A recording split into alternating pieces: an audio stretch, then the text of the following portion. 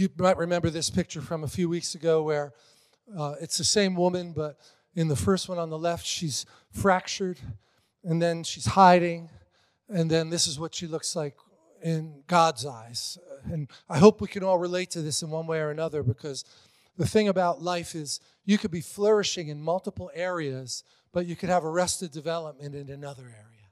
And you could pray and have faith for other people to get healed, but when it comes to you, there's all kinds of formulas that kick in. You say, no, I don't deserve it. I'm not worth it. I've done it before. And like that picture I had during worship, it's like the woman was pregnant, but she stopped pushing because shame covered her and said, you're not worth it. Don't do it. And that's a lie from the pit of hell, right? Every one of us here is a son and daughter of the living God. When you accepted Jesus, He put His Spirit in you and the truth of His word in you, and that's all you need to understand. You then press in and you push for it, but the left two pictures, at least my left, I guess, yeah, your left, are not God's purpose for us in our plan. He doesn't need us to hide because we're ashamed. He doesn't need us fractured, but a lot of times we went to the world instead of going to God before we knew Him, and that caused a fracturing in our lives. But He's better than Humpty Dumpty, putting everything back together again. He makes us stronger when we come to Him, and He heals us because we're free from the bondage and the baggage that we were carrying before we knew Him. And this culture is really big on follow the winner. Who's got the most likes? Who's got the most followers on whatever platform is out there?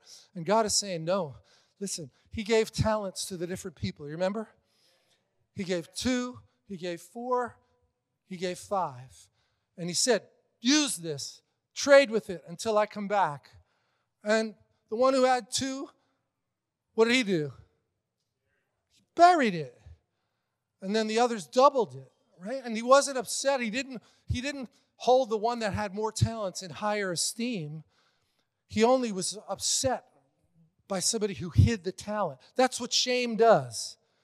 And look, there's a clock ticking on our lives, so what are you waiting for? Right? Every day that goes by could be another lost opportunity. And I could tell you, the devil does not like us talking about this. And he doesn't like talking about the blood of Jesus, because when he hears that in the deliverance room, he's hijacked out, because nothing is more powerful than the blood that forgave you. When you said yes to the Lord, it's not that you didn't do terrible things, of course, and you certainly still can make mistakes as a Christian. The difference is you've got His presence in your life now, and before I was saved, my conscience was seared with a hot iron, to use the scriptural language of it. It was the goal that I was shooting for was not to be more like Jesus. It was to get the acceptance of the people around me that I admired. Well, you should take out a pen at one point and write down a list of all the people whose opinion matters to you. And fold it up and put it in your wallet. And if somebody tries to shame you, pull out that list and say, you're not on this list. Sorry, you can't shame me because you're not on the list of people that I'm concerned about what they think about me. You know, we have a big online presence and all, and people will make very, very critical statements and say that they're Christians. And I pull out that list. I say, nope, you're not on the list. Sorry. I still might be able to learn from the criticism. I want to be open to what they're saying, that there could be some truth in it. I could have a blind spot just like anybody else. But the difference is the girl on the right here, the real person, it's not that she's perfect. She's just not hiding anymore. And once you stop hiding, you can be intimate with the Lord in a much easier way. You're not apologizing for the mistakes you made, because He says, as far as the east is from the west, that's how far I've removed your transgressions from you. So Jane Hammond was speaking recently. She said, we don't even need the devil to accuse us because we have such a loud voice. We accuse ourselves. And I want to break that off today. That's what I'm praying for, that we have time of prayer at the altar for anybody who's feeling shame and feels like they're a little overwhelmed by any of this. Why leave with that? Leave without it. Leave it at the altar and don't take it home with you. So the text verse I use is from 1 John 4:8, delivered from the torment of shame. And I said it's relentless torment of shame, but I just want you to think about that, because that's the enemy's weapon. He has no authority over you, and the only power he has is to lie. So how do you cancel lies? Try to keep the questions easy for you. You cancel lies with the truth. And this says there's no fear in love. That's the truth. Perfect love casts out fear. How many have received the perfect love of the Lord? Yeah, we know it up here, but we don't always receive it fully in our hearts because we haven't forgiven ourselves, even though He forgave us. Or we might still have people speaking into us that are speaking curses over us because they're jealous or because they don't like us or because they haven't forgiven us. And check if they're on the list in your wallet. Like, is this somebody that I should be concerned about? Many times it's not. But fear involves torment. That's the opposite of love.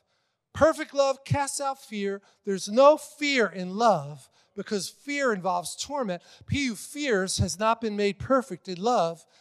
And I love this one too, also in 1 John, and I mentioned a couple of weeks ago, nobody talks more about truth and love than John.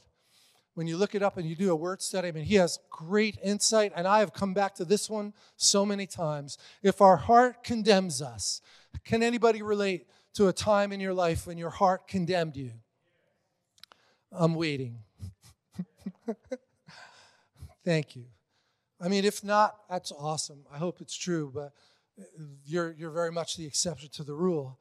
So what do we do with condemnation? We know in Romans it says, there is therefore now no condemnation to those who are okay. So maybe if we're feeling that we're not fully in where He wants us to be, could be an option. God is greater than our heart and knows all things.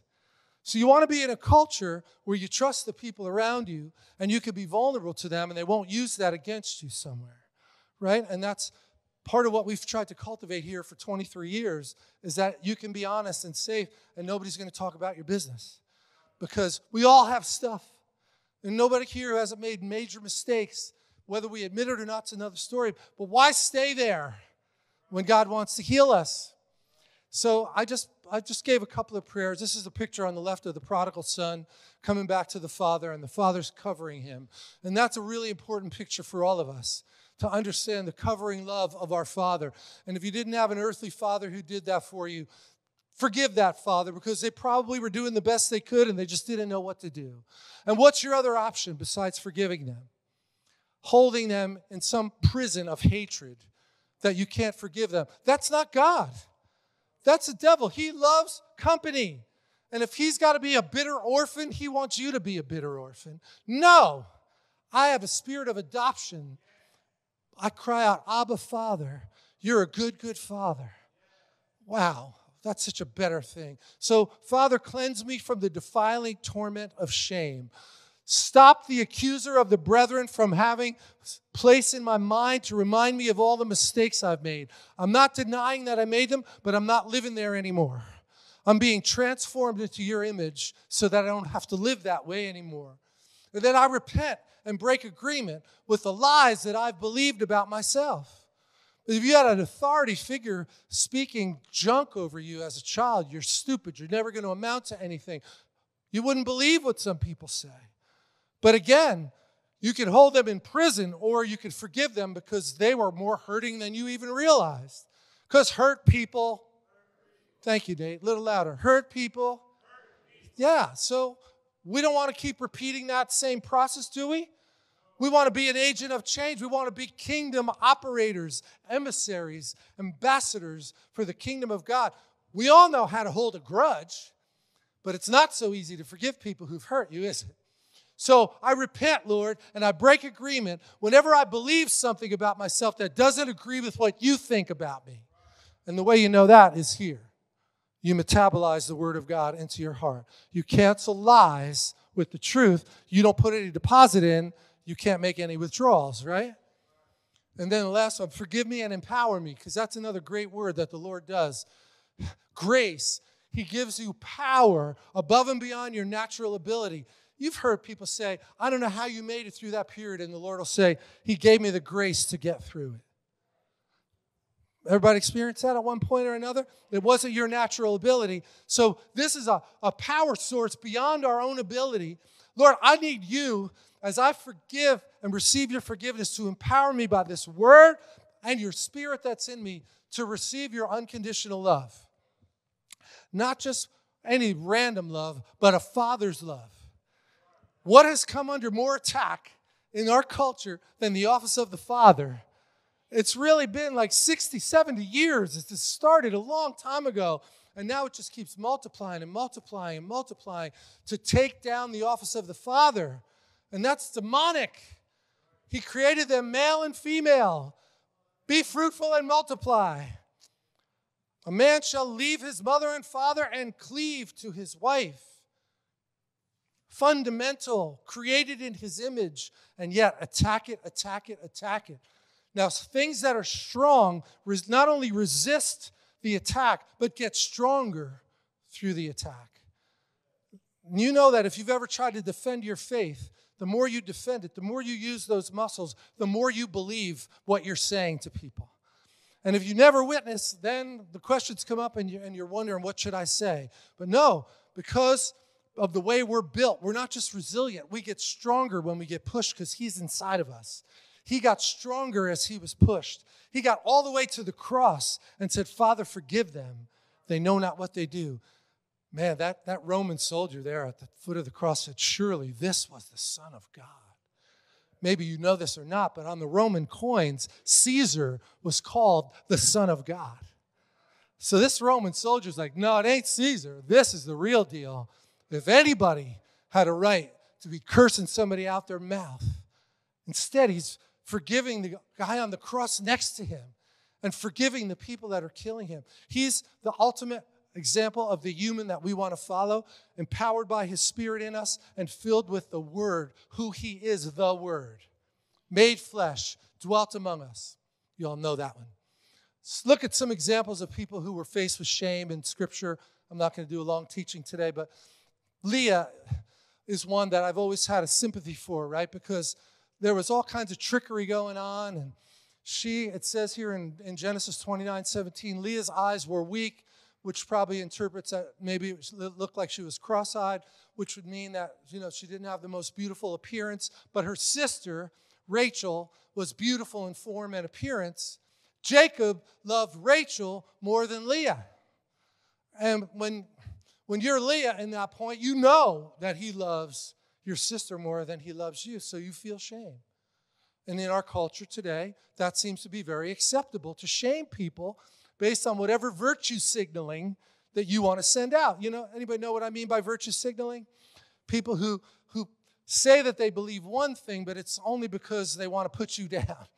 They feel better about themselves by putting you down. They didn't move, but by criticizing you, they feel like they're higher up than you. Not how it works in the kingdom, amen? Not how it works in the kingdom. So Jacob loved Rachel more than Leah, and it was very obvious to Leah, even though she married him. And when the Lord saw that Leah was hated, he opened up her womb. All right? And then I won't go in too far into that story. I doubt there's anybody in here that hasn't been rejected in your life. I really doubt it. And you feel shame over whatever the thing is. You're trying to work, you go to the tryout for a sports team and you don't make the team. You're trying as in an orchestra, in a band, and you didn't make the cut. Whatever it is, there's two ways you can look at it. I quit, I give up, I'm a loser, or you know what, I'm going to try to learn from that situation, and if I first don't succeed, I'm going to try again. Which one do you think Jesus wants us to do? Right, constantly looking to be transformed into your image, Lord, with ever-increasing glory. And then in Samuel, you probably know the story of Hannah very well, but this is 1 Samuel 1. It says, Hannah's rival, Peninnah, also provoked her severely to make her miserable.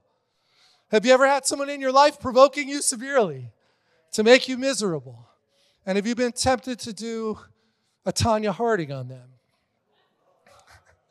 Wait out in the parking lot and jump them. Those are my relatives, but I won't go there. I hire my cousin Vinny. No, that's not the Lord's way. They're only going to shift if they see something different in you. So that hatred that they're having towards you, it could be because you made a mistake, but it just could be for a multitude of other reasons. What am I going to do with it is what matters. And I'm going to break the shame. And I'm going to say, Lord, help me see myself as you see me, so you're proud of me, even though I'm not flawless. Doesn't mean I'm perfect, but I'm moving towards the perfection of your Son, Jesus. in every decision I make. So Hannah, well, I'll tell you what, she was being openly shamed by Peninnah. That's not easy. Did the Lord reward her for her faith? Say yes. We'll come back to that story another time. This is another one. I could only give you one verse here. Jacob loved Joseph more than he did any of the other sons. How'd that work out for Joseph? When you show favoritism to your children, that's not a good plan, is it? Because the other children are going to feel very jealous about that. And I don't even know that it was Joseph's fault, was it? Because there's so many different factors that go into these things. It didn't help that he told them about the dream where they were going to all bow down to him. Maybe he needed a little more discernment on that one. They ended up all bowing down to him someday, just saying. Favoritism is not good. It brings shame. It brings shame to the other children. And I'll tell you what, it could even go as down to you have 3 children and they get their report cards at the same time, and only the ones that get the A's get to go out and have ice cream. Woo! Right? Like, what does that do to the B's and the C's? I'm cheating, man. I'm going to get that A no matter what. Don't do that. Here's the thing. Just, are they trying their best? Are they giving it their best? We're not all the same on that front, right? And how much time are you sowing into your children? What are you investing to help them learn and see what they're good at? And then you're going to give them tutti frutti if they get the A. That's a bad way to bribe your kids. Throwing that in there for free. And then this character in the Bible is worth looking at, Mephibosheth. He was the grandson of King Saul, who doesn't rank very highly in the list of kings. He fell to follow the Lord and actually went to a witch and sought advice from a witch. Clearly, bad idea. So over and over again, the people asked for a king, and he wasn't God's choice. He was the people's choice. And even there, he was still God's anointed. Even in God's authority structure, David said, I won't touch God's anointed, even though he's not acting like it right now. Man. So Mephibosheth, he's not been able to walk since he's 5 years old. You probably know the story. He was dropped by his nurse who was trying to escape. She dropped him and he became crippled at 5. And then in chapter 9, that was chapter 4, it says Mephibosheth knelt before David, who was the king, and he said, why should you care about me? I'm worth no more than a dead dog. Can anybody relate? Ever felt that way? Broke up, your boyfriend or your girlfriend broke up with you and said terrible things about you. And it's like all this shame is just pouring down like a shower on you. Well, they might have done you one of the best favors of your life. We do counseling here, no charge. We had a speaker come in many years ago, and he gave us this great expression. Some of you have heard it. Don't say shame on you. Say shame off you. As Christians, we're not supposed to be shaming people, right? That's not the character of Christ. He forgives us because we deserve it? Because we earned it? No, because he loves us. And you could try to use shame on people to motivate them, and it'll work for a while, won't it? It does. It works. You could just keep competing. Just read the story of Jack Frost, who came here and spoke many times. His father constantly compared him to his older brother as a tennis player. And finally, he just dropped the racket and said, that day, 12 years old, I stopped being my father's son because I couldn't live up to the expectation. No blessing is ever coming. The bait is always just dangled a little bit out of your reach. And no matter how good you're doing, you never get there. There's no there. Not good. That's not the Lord. The Lord is there to encourage us and say, this is a good level you're at, but you can go higher. And let's look at some of the things you're doing. That's what he does. He's a loving father. So distinction in guilt, between guilt and shame is, guilt says what you did is bad. Shame says you are bad. Thanks, Rich. Don't say to your children that they're bad. What they did was bad and wrong, but they're not bad. Big difference, isn't it? Anybody need to repent right now? So I know this is not like a hallelujah, amen, but I'm getting to the good news in a little while here. Hang in there. And I just, kind of use creativity a little to think about what Jesus says about us is that, yes, you do fall short, but it's right built into your nature that you inherited when you were born. There's no way around sin in your nature because you were born with it. So there's a shaming sin nature built right into us because of what Adam and Eve did. What's the answer? Get a new nature. And not Hare Krishna. All right? No, Jesus Christ, Holy Spirit, Word of God, other Christians, and not milk-drinking Christians, meat-eating Christians. Because we have to hold each other accountable to a high standard and not water down the Word. Got an amen there. That's good. Your nature, Jesus would say to us, yes, you have this factory-installed shame, sin nature, but your nature can be transformed. And again, I'll just kind of combine it. If you take the chaff and burn off the chaff and just keep working on the wheat. And there's always some chaff that can be burned off in our lives. Do you ever notice that you read the Bible and you get new revelation after you've already read the same thing?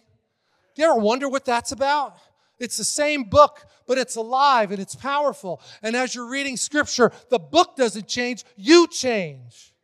And because you're getting more and more revelation, you're burning off more and more chaff. The things that used to be important aren't so important to you anymore. And now you read it through the lens of a meat eater. And when you first get saved, you don't even realize you're dropping F-bombs half the time. Thank you, Nate. Because you got so used to it, you didn't even know you were doing it. So somebody has to love you enough to say, hey, did your mom ever wash your mouth out with a bar of soap?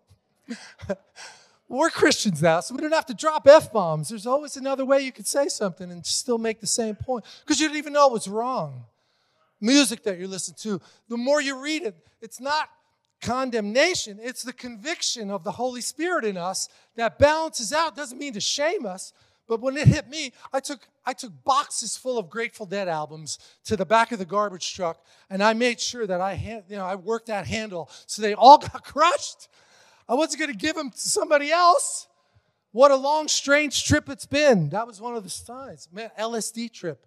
Nobody needs to hear that one. Okay? So what about Peter?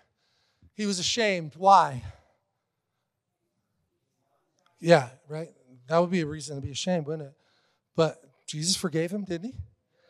How about he repented and he received forgiveness? And you would say he flourished. And you read the book of Acts, the same guy that denied Jesus 3 times was redeemed. Not Shawshank, man. This is much better redemption. This is a guy who was willing to be hung upside down, according to church history, because he didn't want to be crucified the same way Jesus was. Talk about a conviction and a change of character and a transformation of your personality and who you are. Your whole identity becomes tied in with courage after you were weak and didn't want to defend him. And Jesus even said, before the rooster crows, you'll deny me 3 times. Oh, no, I'll die for you. Can you relate? Can we just be honest? We all think we would be Schindler, but we end up going along with the program and looking the other way. Not to that degree. I'm just saying, be careful that you don't forget that there is a sin nature in us. We're saved, but if we're not sanctified and transformed and growing, we can easily shift back to that old way of thinking. And Judas is another good example, though, right? He betrayed Jesus, the worst betrayal. Dante puts Judas right in the lowest rung of hell when he did the Inferno. And I can understand why. He betrayed Jesus, and the relentless torment of shame convinced him to take his own life, right? Is suicide up or down in our culture? I mean, crazy. We've never flourished more financially, and more people are taking their lives. There's more medication being taken for antidepressant now than ever. So it clearly isn't the straight line of prosperity that's doing it. It's that inner peace that you need for knowing that you're centered on the rock, that your feet are on the rock of Christ. And I'm going to burn off the chaff. The more he shows me, and I married a prophet, so I get to find out where the chaff is. It's a free gift. And she does it in a very loving way. 37 years we've been married, so something worked. That was a great thing. to have somebody in your life that you trust that points things out to you and says, you could do better. It's not shaming. It's like, no, you were made for more than this. And that's what the church is all supposed to be doing for each other too. And then Paul addresses this too because he talks about two different kinds. Guilt and shame, you could argue, is what he's referring to here. He said 2 Corinthians, right? 1 Corinthians, he corrected them pretty severely. 2 Corinthians, he writes back and he says, I rejoice not because you were grieved by my last letter, but because you were grieved into repenting. That's a difference. Conviction brings you to a higher level and said, that wasn't my best. I didn't have to do that. Forgive me, Lord. I repent of that. If I have a chance again in a similar situation, I don't want to do that again. I want to operate at a higher level for you. For you felt a godly grief. Godly grief produces repentance that leads to salvation without regret. It's the Bible. It's all good, even the maps. And leads to salvation without regret, whereas worldly grief produces Judas hanging himself. Can't forgive himself, can't ask for repentance. And the devil is really having a heyday with people with suicide and depression and all these drugs. Not so for us, Lord. We are your children. Help us forgive ourselves for the mistakes we make. Help us not to speak curses over ourselves with our own mouth. We want to speak life, not death, out of our mouth about ourselves. And then, if you didn't know this verse, I'd say highlight this and memorize this in your Bible.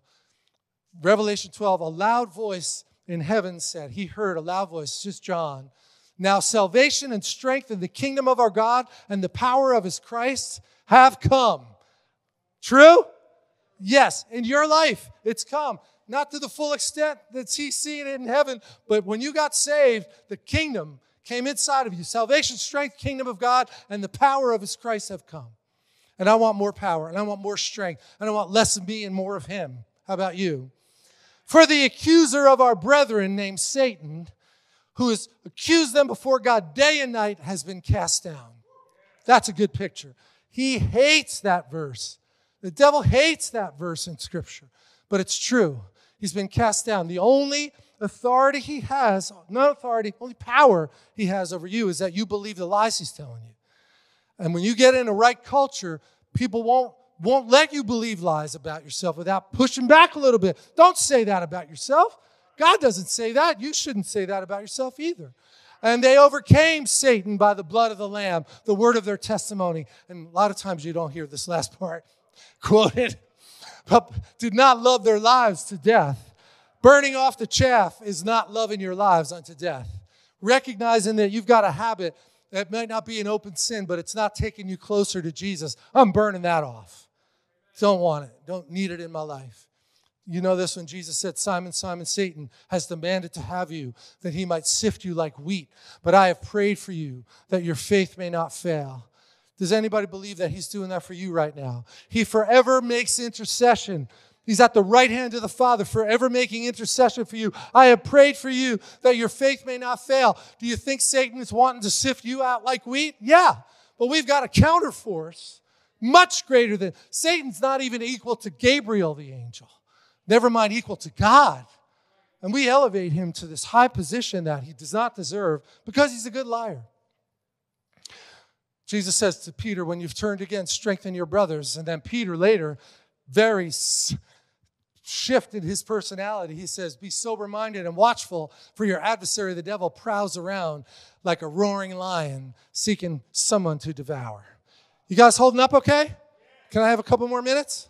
All right. I won't go too much longer. But I like this picture in my mind. Still do work on Wall Street, but I don't have to go there every day. But how a finance field that I've been in for the last 30 plus years. And you're constantly trying to thread a needle of what should I do in this situation. Half the time it's because the people around you are really smart and they came from all over the world and they find mental gymnastics to jump through ethical behavior that's not right. And they'll defend it, but you get to the bottom of it and there's nothing there. It's not true. They just find good ways to cheat. And the whole financial crisis was around this, right? So you don't want to be Joe Know-It-All, but you're just asking the Lord, help me today to navigate this needle, because wide is the road that leads to destruction, but narrow is the way that leads to life. And I don't want anything other than the best you have for me in every situation. And often they'll press you because they're really good. They know how to get under your skin a little bit and make you look weak if you don't decide. It's like, you know what? I need a night to sleep on this. They accept that saying. You know that you need to go pray in tongues and make sure that you're hearing from the Lord before you commit, because they'll bait you into something that you didn't want to do. It doesn't mean that I don't want them to get saved, but I don't want to be unequally yoked with them. Got it? My phone is ringing. I hope it's not my wife calling me. Wide is the road that leads to death. Lots of those options. You're forgiven when you miss that narrow road, but you don't want to miss the narrow road. You go back and try again. So one road to destruction is to be fractured by the world, take drugs, fracturing. Oh my God, LSD, fracturing. Or you could just hide because you're ashamed and you're putting up the front, and the people who love you don't even feel like they know you because they only know a part of you that, you're only letting them into the hallway of your house, but they never get into the kitchen to sit down and break bread with you because they only want you to know a certain amount. That's not God's best, right? I'm not trying to condemn anybody. I'm just saying let's aim higher than that. We can forgive each other. And then that's what he wants us to be. No mask, no fracturing, healed of the Lord, not perfect, but think of Acts 13:22. We flourish when we are what? Chasing after God's own heart. That's what you want to be, a meat eater who's chasing after God's own heart. We all have our own path to get there, but man, there's no better thing you could do with your life than to be transformed into the image of Christ with ever-increasing glory. I have more, but I'm going to jump ahead a little bit. It's clear that our flesh entices us into practicing some of the most heinous acts. And there's a long list. I'm not giving you the whole list, but drunkenness is on the list, okay? It's not a sin to drink a drink of alcohol, but it is a sin to be drunk. Anybody want to call me a heretic? You all believe that's true, right? How many have been drunk in your life? Oh, we're not going to take your picture, but before you got saved, hopefully, right? Before you got saved.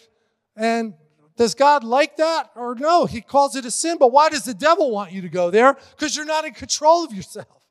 You're like a city with the walls down. You have no protection. So what are we supposed to do? We could be church lady and condemn people for drinking, or we can show them a better way. And look, excuse me. The world makes this look really attractive, okay? Like on the surface, before you get involved, it's like, oh my God, she's beautiful. I want to be with her. And then this is what happens. You just crash and burn, and things happen. So much of the sin in my life was when I was intoxicated because I didn't have control, and my spirit man was not in control. So why would I want to give the devil control now that I am a Christian? Well, not again, have a glass of wine, it's not a sin, but don't get drunk because you're not in control anymore. And look, here's a little hint. The liquor stores are called Unlimited Spirits. Spirits Unlimited. Big light sign. Spirits Unlimited. It's a chain. It's a chain. Here's what the Bible says, Proverbs 20, verse 1. Wine is a mocker, strong drink is raging. Anybody relate? Whoever is deceived by those are not wise. Ephesians 5:18, don't get drunk on wine, which leads to reckless indiscretion. Reckless indiscretion. Who put those two words together? Me. If there was Facebook when I was a teenager, I'm cooked. Cooked. Thank you, Lord. Nobody took my pictures. Instead of being drunk on wine, be filled with the Spirit. Amen. I'm just going to finish this part right here with this verse because the wording is it just hit me so hard. It said, don't you remember how you used to just exist? When you bought into the devil's plan, there was no satisfaction. You tried to do things, but it got less and less satisfaction the more you did it. So you had to do more. You hear it often with pornography too, with men especially, but it's not just men anymore.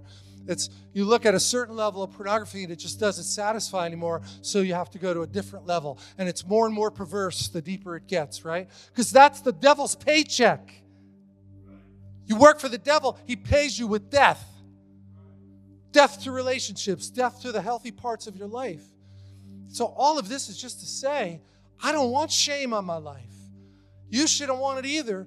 You're forgiven, but whatever's causing it to be there, we want it off of us. Amen?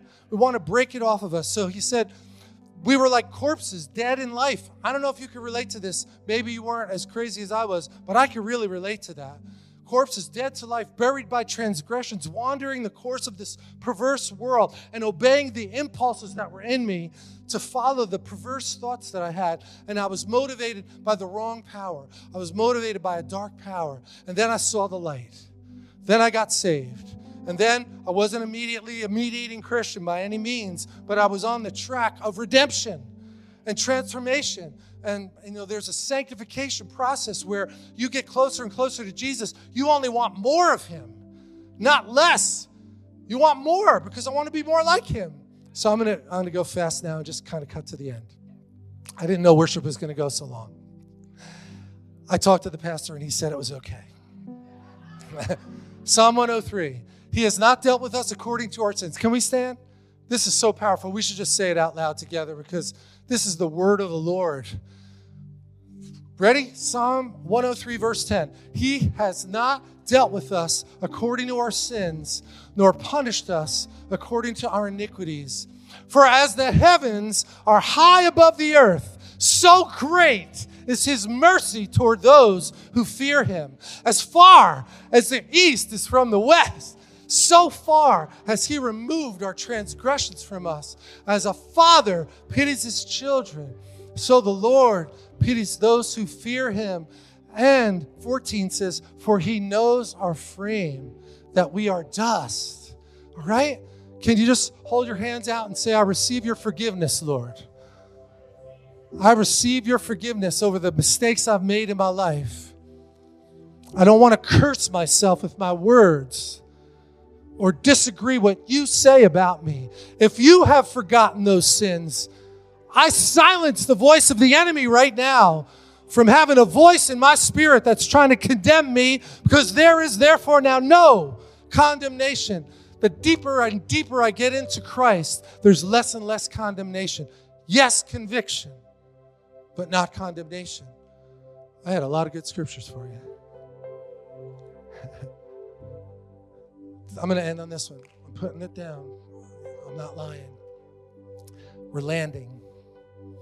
But I would like to say, if the altar ministry team could come up, and anybody who's on our staff, elders, leaders, you pray for people, could you come up and face outward? And for anybody who wants to come up, I mean, for me at least, what the burden the Lord put on my heart for today was to break off shame off of people.